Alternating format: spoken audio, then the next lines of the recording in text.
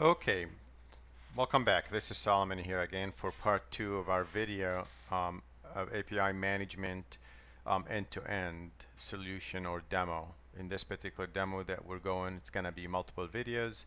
As I mentioned on part one of this video, which I used to walk through the API management uh, pieces or portals, I walked through the cloud management console, the API management portal, which you define an API, which is what you see in front of you in here. And I kind of talked about, but I did not walk through it yet, and we will once we get to part three of this video. And that's the API or the portal that allow me to define applications that I can use. So what I'm going to do right now in part two is show you a REST API that I defined in a WebSphere application server environment.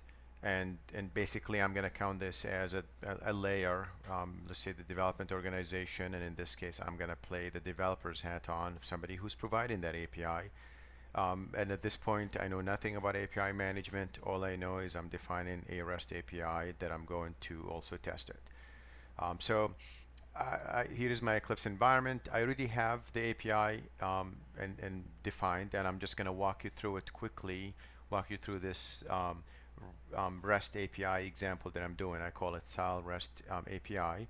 And I'll show you the key points out of it so you can kind of understand. And I will do some of the testing, and I will define the application server to use. I will be using the Liberty profile in here, and I will show you how easy it is to kind of get up to speed with getting that application on. Worth mentioning that I will also be uploading that application so that you can just simply import it into your environment, and you can just do exactly what I'm doing in here and kind of follow through with the demo. The purpose of this demo is not to show you how to develop a REST API, but rather to just show you, if you have it, how you deploy that application in WebSphere and how you can expose these APIs in the API management, and lastly how you can use the APIs that you exposed in the API management in an application. And in this case I'm using a mobile application, and I'm using the Worklight Studio to define that application. So there's something. So for those of you who have not done any REST APIs and they want some tutorial on it, there is a very good video on YouTube that you can just simply search for and get access to it. And it's an IBM WebSphere application server v8 developing RESTful web services, JAX-RS. This is honestly the one of the best videos that I've seen on the topic, and it will take you step by step into how to create an application, and it will explain to you pieces of it as well. I will be covering with you in this video the areas of interest to you, and just to kind of give you a good understanding. And like I said, we are going to test it out also to make sure it's working. All right, so let's get started. The first thing I would like to do is I would like to go ahead and define a WebSphere application server in my Eclipse environment. I assume that if you look at what I have the I think Kepler. Yeah, I have Kepler Service Release 2. This would work with Juno also if you want to have Juno. One of the things that I've done is to kind of get an Eclipse plugin that would work with my environment. I basically went ahead and went to Eclipse Marketplace as I showed you in here, and I just when it comes up, and I'll show you, and you can just type WebSphere, and you will see the list of the plugins that relate to WebSphere, one of which will be the Liberty profile plugin, which is what I'm using in here. I am using, and I'm going to walk you through it here quickly. Hopefully you can see it before I do. As you see here is the WebSphere application server Liberty profile developer tools for Luna, and of course I have Kepler, and Kepler also exists here, and here it is. That's what we're talking about in here. Okay, so you can install that, and that shouldn't take too long for you to install, and beyond that you will be ready to go. So if I go to the servers directory, tab, sorry, and I can right click on it here and do new server, and I can pick the WebSphere application server Liberty profile. The runtime in this case I already have. If you do not have the runtime, then all you need to do is just simply click the add button, as you see in here.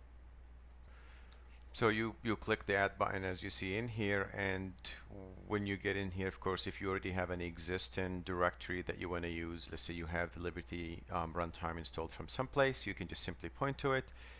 Again, I'm showing you as if you're starting fresh, and in my case, I already have it, so I'm just gonna, I guess I'm gonna play along here. I won't download it, I just want to show you. And you can go into new directory, and let's say I can put the place where I want my Liberty profile to exist, and WebSphere Liberty profile, click next.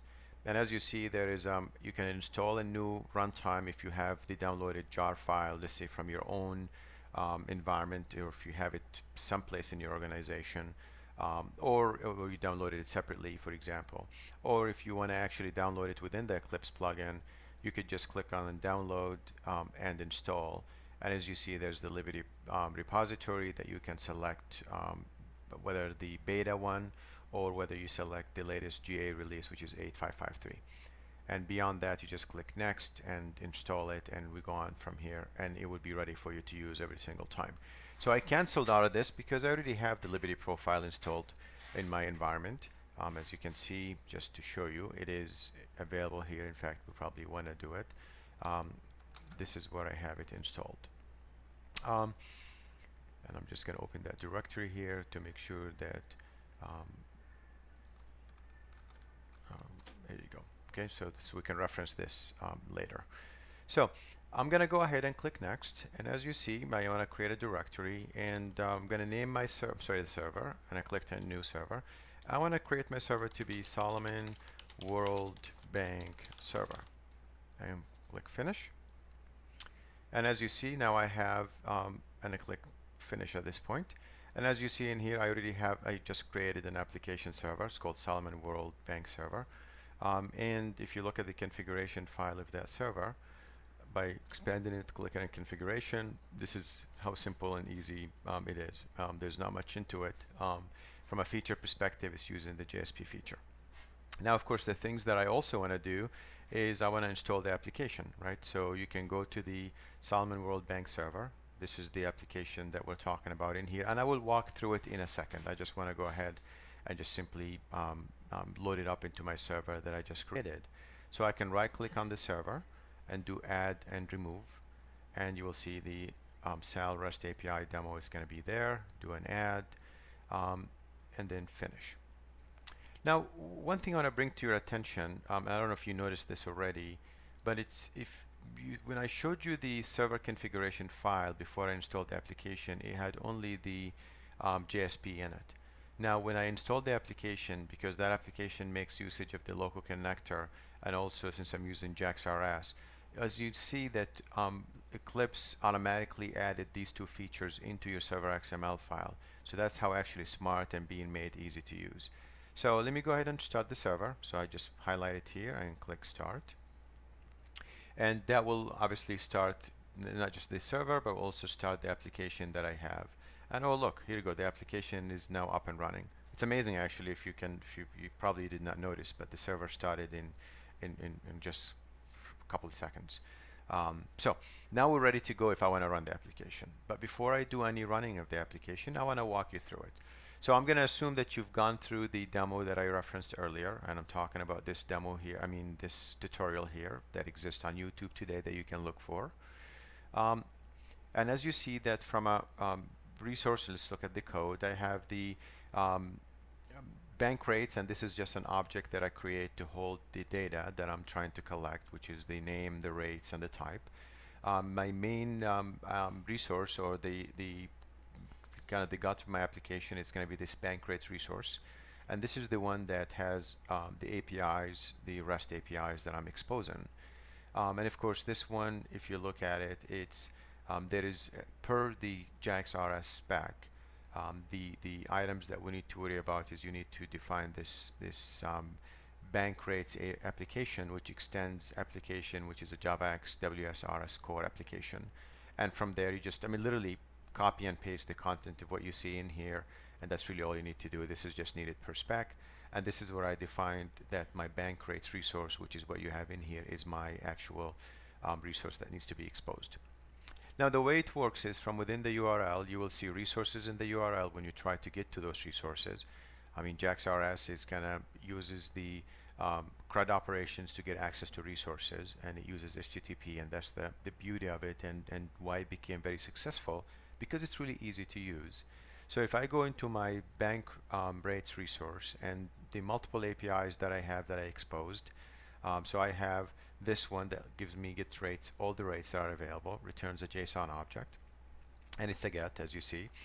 The one that we're going to be using heavily throughout to expose the API and also to use within the mobile application is the get rates record by type.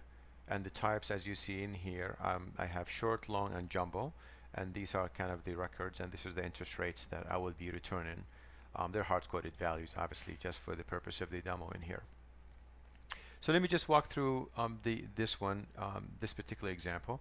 You'll see that I'm taking two parameters, and there are two kinds of parameters. You can do a path param, and I'll show you an example of this just like we're doing in this particular case with the get rates by ID.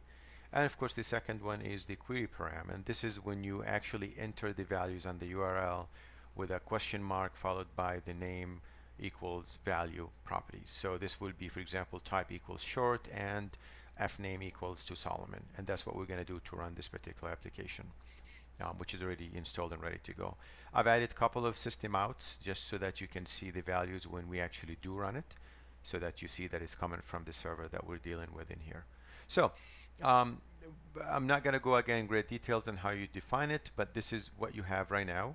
One of the beauties of using the Eclipse plugin, which basically, by the way, it is using the same plugin that comes with the RAD.